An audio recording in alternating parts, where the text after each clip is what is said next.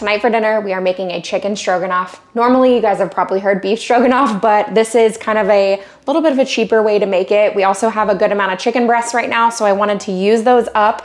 I already went ahead and prepped pretty much everything that we need for this recipe. So this is 2 large chicken breasts that I've cut into approximately 1-inch cubes, and I've got some spices here in this bowl. So we've got some garlic powder, about a teaspoon, just about a half teaspoon of salt. I have a little bit of pepper, about a 1/4 teaspoon, and about a half teaspoon of paprika. And I just wanna coat the chicken in these spices. So we're gonna mix all of this in here really well.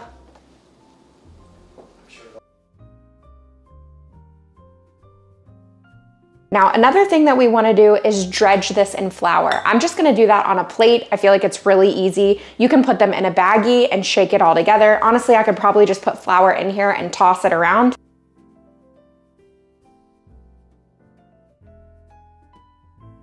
On this plate, that's way too much. I was talking and doing this at the same time. Don't need that much at all. Okay, so we're just gonna take maybe a, what are these called? Tongs, a tong full of chicken, and then just kind of spread it out. And then right before we go drop these in the pan, we'll toss them around just a little bit to make sure we get flour on each little bit. Now, I do need to head over to the stovetop at this point. We're going to sear these on all sides. You wanna make a less floury version, if you want this to be more gluten-free, you can just take them over to the stovetop even without flour and just sear them that way. This is gonna help to thicken up the sauce a little bit, having that flour in there.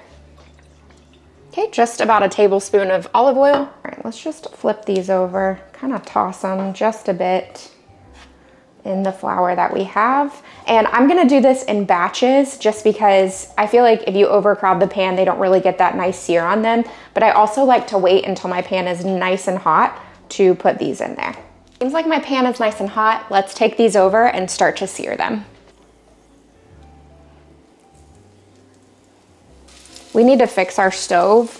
It leans forward. So when I'm doing stuff like this, all the oil goes to one spot. Go ahead and get that next batch in there while that's over there cooking.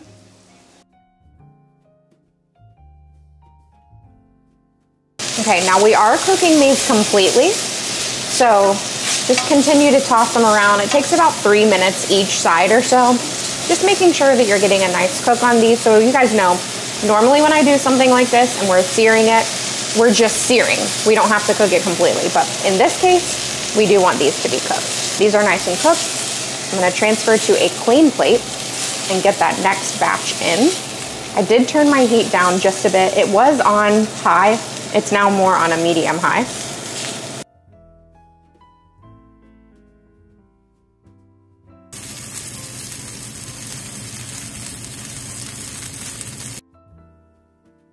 Let's take a tablespoon of butter and put that into our still hot pan. I did turn it down just a bit. I don't want to burn the butter, so it's more on a medium low.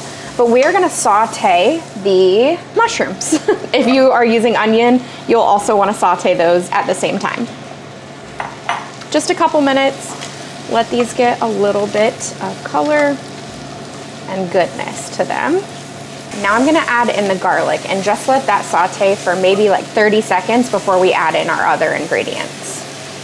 This is just about a clove of garlic. Now in this little bowl, I have a tablespoon of Dijon mustard and a tablespoon of Worcestershire. I just combined them because I ran out of these little glass bowls. So we're gonna just pour that in there, mix everything around. So you really just let that cook for about a minute, and then I have 2/3 of a cup of chicken, this is bone broth, chicken broth. Add that in and just stir and combine all together.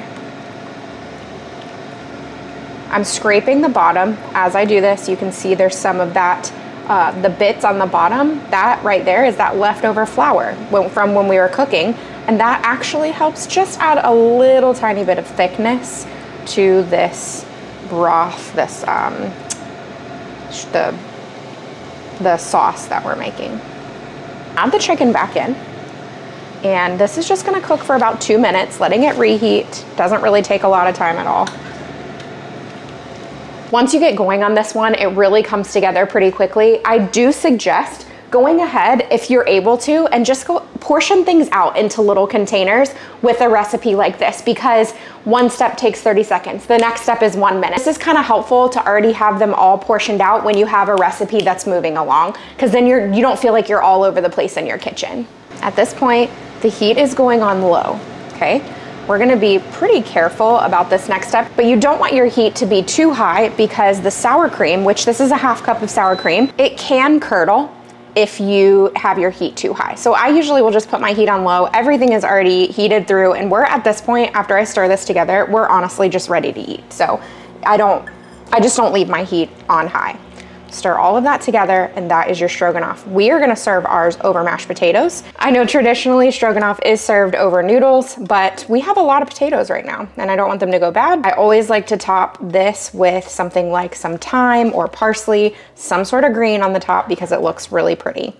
Okay, so we're just gonna go back up to medium low, let this cook for about 1 minute, let that sour cream come up to temperature, and then we are ready to eat. All right, let's give this a try. Still pretty hot. That's really good flavor. Excellent flavor. It's a great substitution if you are trying to look for a more economical way to do this recipe.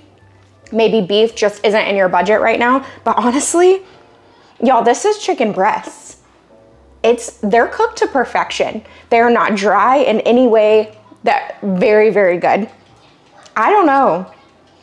To me, it's hard to get that beef stroganoff, the beef stroganoff, to not be overdone. This is cooked perfectly and so good. For dinner tonight, we're making honey sriracha chicken bowls. The first thing that we have to do is to cut up some broccoli. I'm just gonna cut these up into florets, the size that we prefer. You can obviously make them as big or as little as you want, whatever your preference is for your family. So I'm gonna use 1 full head of broccoli, but it's totally up to you, the amount. If you wanna add more, definitely feel free to add more. Now, I already have some shredded carrots that I'm gonna add into this. You don't have to add carrots, you don't have to add broccoli. You can add whatever you want, but pretty much everything else is gonna happen over at the stovetop. So we're gonna move over there and get started. All right, I have my pan heating over here. I have my large frying pan. We're gonna add about a tablespoon. This is avocado oil. Get that nice and hot in the pan. And I'm gonna add in all of the broccoli that we chopped.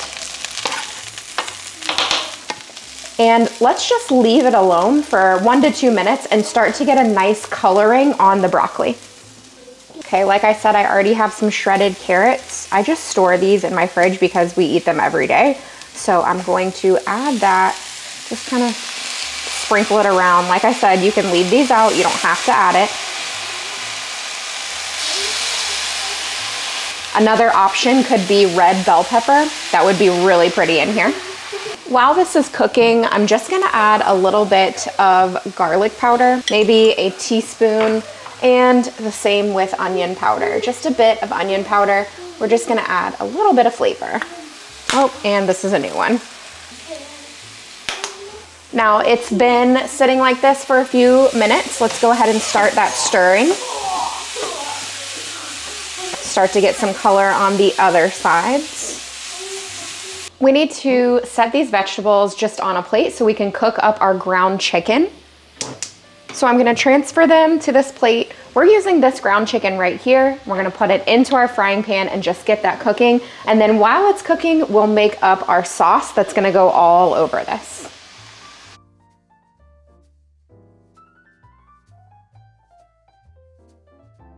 We've got this sweet Thai sauce, which you guys have seen us use many times. We need about a 1/4 cup. And to that, I'm gonna add about 2 tablespoons of honey. You guys know I like to do this just by looks. Depending on the amount of heat that you want in this, you're gonna do 2 to 3 tablespoons of sriracha. Just about 2 tablespoons of soy sauce. We're adding some of our favorite ginger paste. I like to add maybe 2 teaspoons.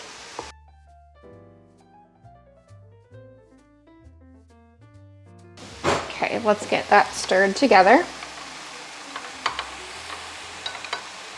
Our chicken is almost fully cooked.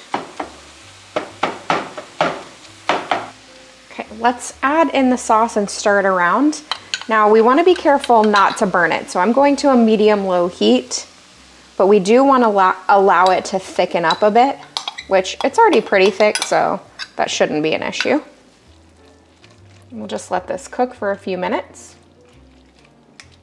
Let's add back in the vegetables and stir all of that together. And once all this is reheated through again, it's pretty much ready to serve. We are gonna serve ours over rice, but you could choose however you wanna serve this, obviously just depending on your needs and the things that you like. Now, if you're not a fan of ground chicken, obviously you can use ground turkey, ground beef. There's plenty of options that you can use to substitute with this meal. I like all the colors that I'm seeing. Ours does have a little bit of that kick because of the sriracha. If you want less, obviously add in less sriracha because nothing else in this added additional spice. But the flavors are really good. I personally really like the balance of flavors here. The saltiness and then some of the sweetness from the sweet Thai chili sauce and stuff like that. This is a great option for dinner. We are going to make these meatballs that have this lemony orzo that go with it. Delicious. I'm actually gonna be using ground chicken. You can use ground turkey, ground beef, ground whatever it is that you enjoy. We're gonna use chicken because that's what I had available. And tonight, actually, my husband is not here, so I'm going a little less on the peppers and stuff just because we're not gonna need quite as much. So adjust to whatever it is that you feel like you'll need. Let's just slice these up. This is another example of the style of dinner that is just kind of our preference.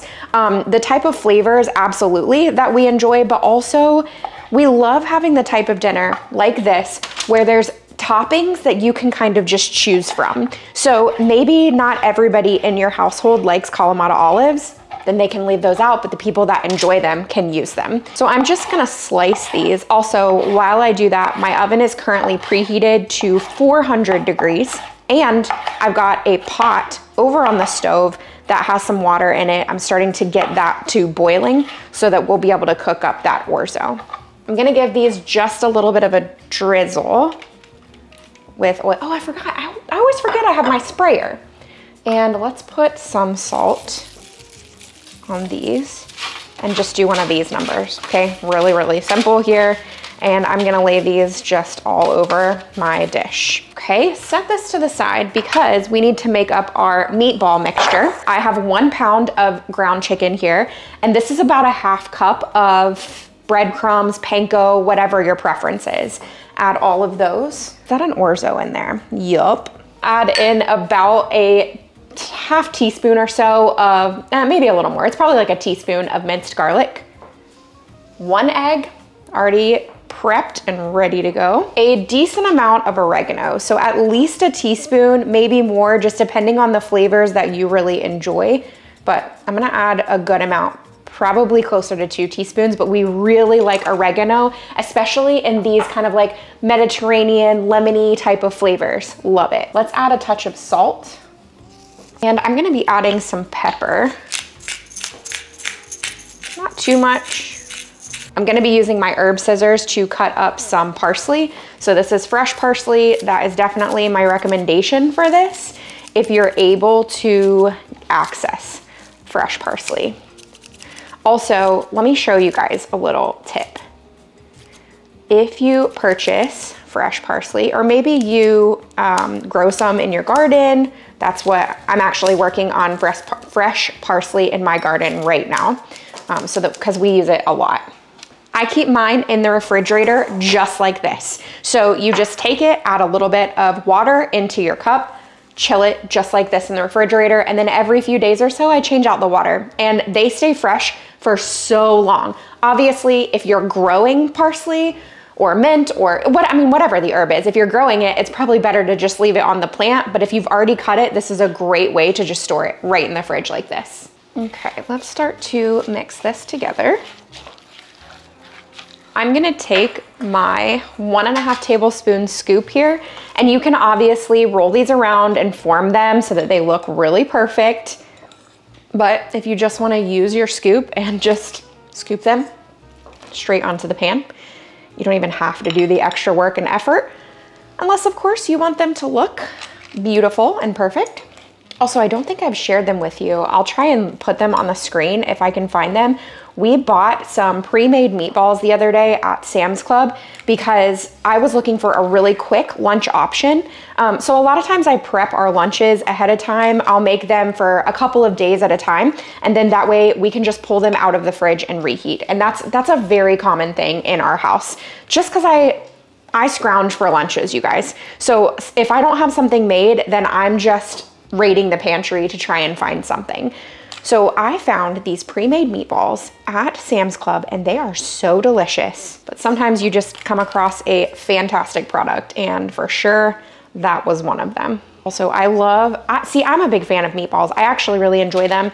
And I also like the fact that if you make too many, you can freeze them. You can have them for lunch. They usually reheat really well. I like them a lot. So this one's kind of a sheet pan meal. We're just adding some more stuff to it. These are gonna go in that 400-degree preheated oven. I'm gonna check them at around 17 to 18 minutes. I'm thinking they're gonna take 20 to 22, but we'll check them just based on their size. Obviously, all that time depends on the size of the meatballs that you make. So let's get these in there. My apologies, I thought I was recording and I was not. I added 1 1/3 cup of orzo here into this water, and we're gonna let this cook just until it's al dente. It usually takes under 10 minutes, but we'll watch it just to kind of see how it is. I also had salt in that water too. While the meatballs are cooking, oh, I need to set a timer. Okay, timer's on. While the meatballs are cooking and the orzo is cooking, I'm gonna make up the feta kind of drizzle that we're using. I have about a 1/2 cup of Greek yogurt here. This is plain, it's non-fat. You can use full fat, it doesn't matter, it's totally fine. And I'm gonna add some feta cheese to this. So I like a lot of feta in ours, but let's say about a 1/2 cup. Just start to mix that. Probably could have used a little bit bigger of a bowl. Unfortunately though, this is the this is the most amount that we'll be adding. Add about a tablespoon of oil. This is avocado oil. Use whatever your preference is on that. And I like to stir this ingredient by ingredient, just making sure that consistency stays where I want it, or because then I can see, okay, do I need to add more oil? Should I add more vinegar? What do I need to add to this to kind of get it to be where I want it to be? I'm gonna add a touch of lemon juice. Let's do about 2 teaspoons. I also really like to add red wine vinegar. This is not in some of the recipes that I've seen for this kind of thing, but I think that red wine vinegar just makes this really good. So 1.5 teaspoons-ish. And this is gonna help to kind of thin it out a bit, because the thinner you make it, the easier it is to drizzle. So obviously you can just like plop a spoonful on the top of your bowl and that's totally fine. If you want to make it a drizzle, then you're gonna wanna thin it out a little bit. And you can do that with water too. I'm adding garlic powder. Feel free to use minced garlic, about a 1/2 teaspoon-ish or so. And then actually, let's just go ahead and add our oregano. Love oregano. I'm gonna add at least 1 teaspoon. And then I really like to add dill to this, even though you don't need it. There's just something about that lemony, Greek-ish flavors. I just feel like dill takes it next level. We definitely need some salt, so add a pinch of that. And I'm gonna be adding pepper. Oh, love the smell of that dill. See what our consistency looks like. It's definitely not at a drizzling consistency, but again, if you want it to be thinner, you can add a little bit of water and it's totally fine. Okay, the orzo is done. Let's drain that. And then we're gonna go back into the pot. Okay, so this is kind of like a lemony orzo. I'm gonna add a touch of butter. That's even less than a tablespoon. You can add more though. Feel free to add whatever you need. And then I'm gonna add about 2 tablespoons, maybe not even, maybe more like 1.5 tablespoons of lemon juice. Mix that together And we have our nice lemon orzo. If you have a fresh lemon, add in some of the, oh, what you call it? The peel, the rind, you know, when you, oh my goodness, the zest in here, and that's gonna even make it more lemony. I'm gonna add some of the dressing that we made to the center. Obviously, like I said, feel free to thin that out, and then you can add that. Let's add some meatballs. I didn't even count how many I made, but I'm thinking like 4 to 5 per bowl is a good amount. And then some peppers. And then I love Kalamata olives. Just a few for me. Gotta have some of those. Add a little bit more of this because it's pretty, and top that off with some more parsley just for some additional bright green.